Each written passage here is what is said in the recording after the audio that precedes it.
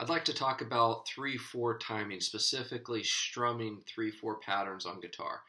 And so if you're new to guitar and you're new to a 3/4 pattern, this is just a way to get used to what 3/4 timing looks like. 3/4 timing is actually, while it's not as common as 4/4, that's what we usually hear songs in, 3/4 is still very common.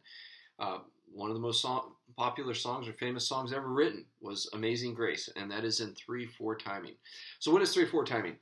3/4 timing is where we have 3 beats in a measure, specifically 3 quarter notes.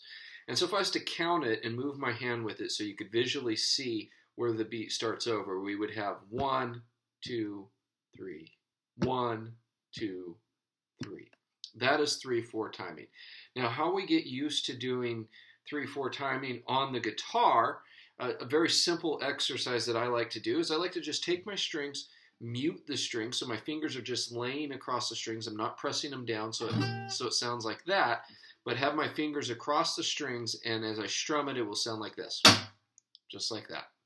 Now, to practice a 3/4 strum pattern, I'm going to start off with just counting and striking my strings with 3 beats and emphasizing beat 1 each time. So it will sound like this: 1, 2, 3, 1, 2, 3, 1, 2, 3.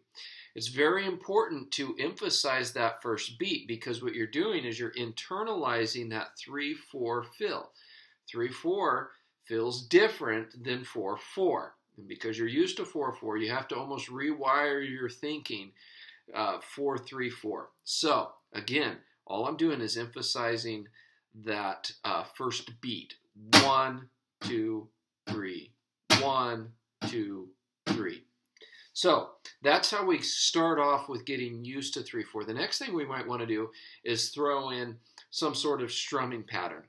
And so what I'm going to do is at the end of the 3rd beat, I'm going to throw in an upstroke. So it would sound like this then: 1, 2, 3, up. 1, 2, 3, up. 1, 2, 3, up.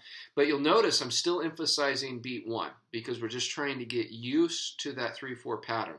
So again, it's 1, 2, 3, up. 1, 2, 3, up.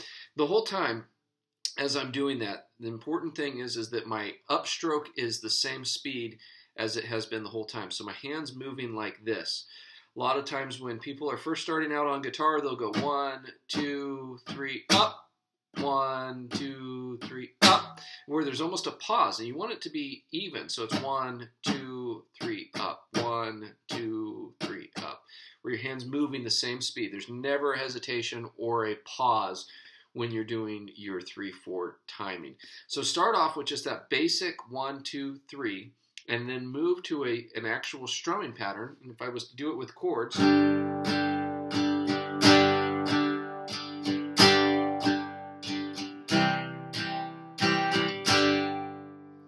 so that is an introduction to playing in 3/4 timing. I hope that's helpful. If it is, subscribe to this channel.